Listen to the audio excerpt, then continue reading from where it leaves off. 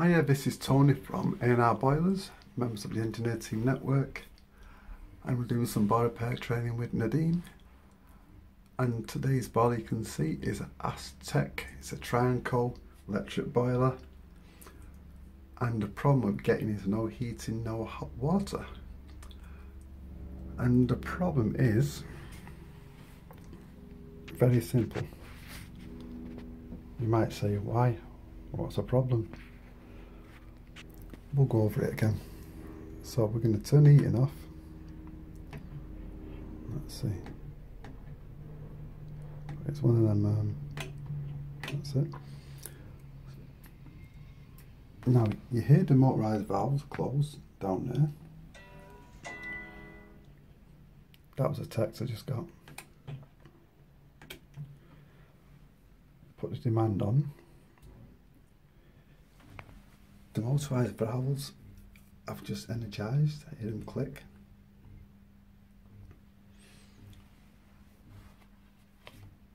Now, you might not be able to hear this, but inside here, listen dead carefully.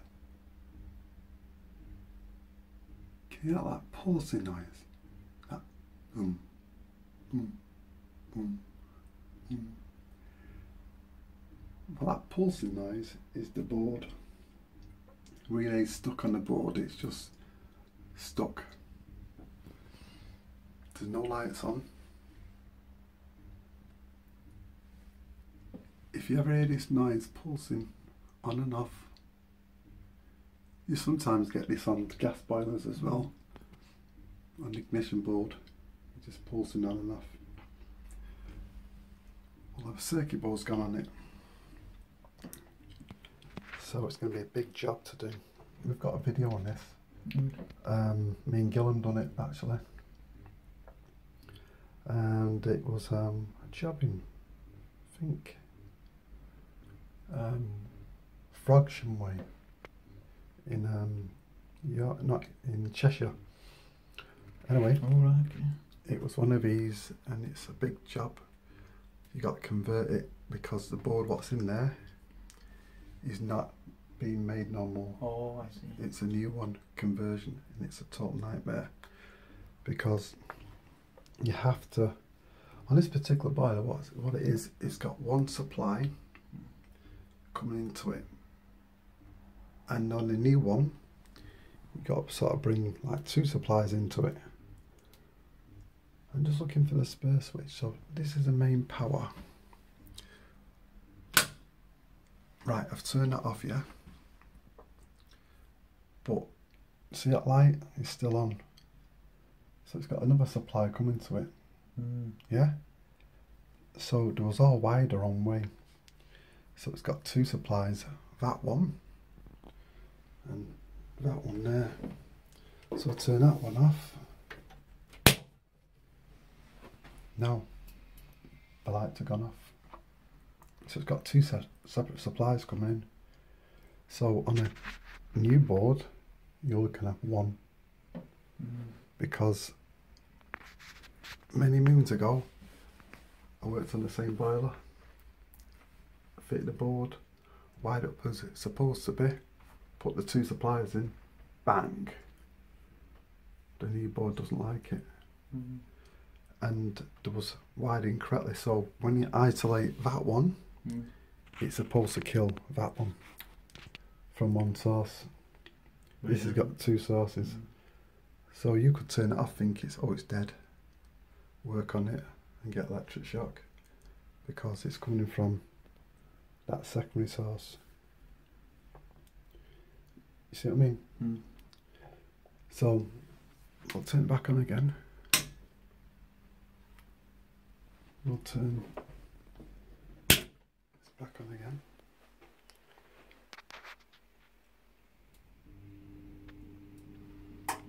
Now, look at that. It's now started.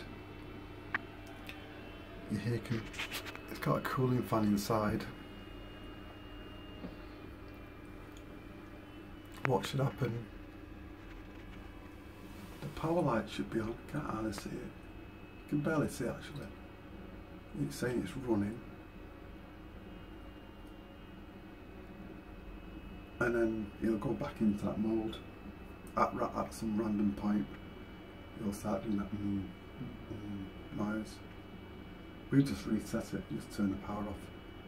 But that's what the customer's been doing. We'll get a confirmation because we'll speak to her now.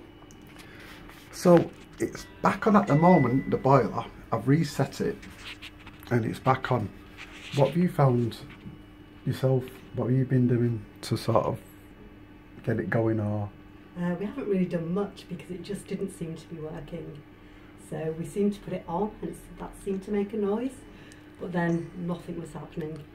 Right, so what, on the timer or on the switch? Well, it seemed to click and then that seemed to make a noise, but it wasn't heating the water. Like a pulsing noise, like a doo, doo, doo, like a faint pulsing noise. Maybe.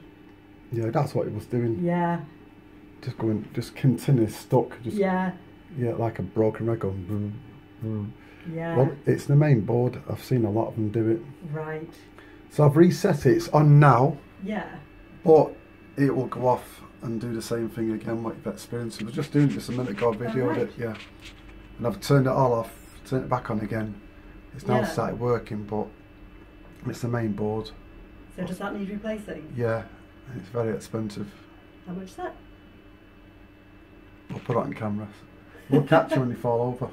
Right. They're near like 400 quid. Wow, right. Yeah, and then you got the labour. Right. Because, as I was saying to Nadine, yeah, the board on this is not different, is totally different to what's in there. Right, okay. And because that board, what's in there is obsolete. Yeah, I see. And you have to get this conversion, and the way it's done, it's just totally different to that one. Yeah. And also, see this wiring, what you've got? Yeah. But you've got two switches, you've got that one there. Yeah. And you've got that one there. Yeah. So it's got like two feeds going into this. Right. So in the new one, you only can have one. Yeah. So you've got to change the wiring. Right. From that one and incorporate, so it just switched through this one point. So right, you got two separate points. Yeah. So if I switch that off now, that's still live. See that? Look. It's not turned it off. But on a new board, it can't work. You'll blow it. Right. So you have to change the wiring too. Yeah, so it's a bit of a job. Okay. Yep. So that's the situation. Right. So that's the end of the diagnostic. You see what we went through. And we'll be back with the new PCB. There's a video already made of replacing this PCB. If you check on the website, you'll see that. So that's the end of this video for today, and we'll see you on the next one.